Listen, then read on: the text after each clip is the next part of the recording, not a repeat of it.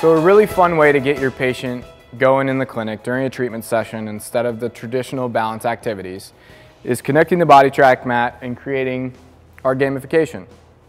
So we have avoid, we have collect, and we have asteroid. So Seema, avoid is, you see those blue obstacles falling down the paddle. You want to try to avoid getting hit. Collect is just the opposite. You have that paddle and you're going to try to collect the obstacles that are coming down. Asteroid is that traditional Atari game where you're shooting rocks, moving side to side. So in order to move the paddle, you're going to shift your weight left and right.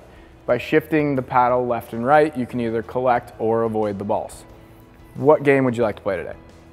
Choose collect. Collect, okay. So we're going to select collect. We're going to go straight up to the settings in the right-hand corner.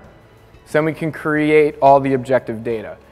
How much time do you want to do? So we're just going to do 30 seconds for a demonstration purpose, but you can create as much time as you want. It is in seconds, okay?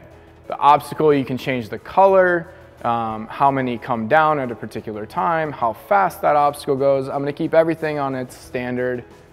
The paddle you can change. Again, you can change the paddle color, how wide it is, which is really cool. So if you have somebody that really struggles, you can make it wider so it's easier to collect those balls, or you can make it really small in order to make it harder to collect those balls. You can change the paddle speed. We're going to make it fast so that way we have a little bit quicker feedback. So Seema, go ahead and step on the mat. Okay, and when I click save, those balls are going to start falling, and I want you to move side to side to move that paddle and try to collect as many balls as you can in 30 seconds. Are you ready? Yes. Okay, here we go. So you can see the fast mode, it really speeds through there as she shifts left and right.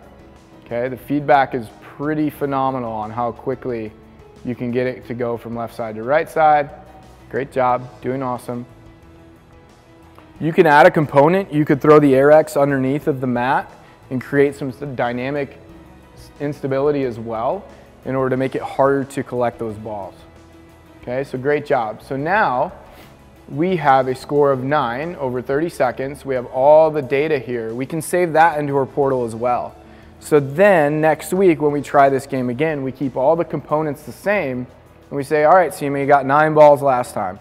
Let's see how many you can get this time. Then we can objectify, okay, she got 9 last week, she got 14 this week. That means she's getting better. We're getting better at collecting balls, which means she's doing a better job of moving side to side and creating that balance that we're looking for in all of our patients. The gamification is a really, really cool way to get your patients engaged. I think it's a bit different than what we traditionally see in the clinic, and I think it can really change your practice.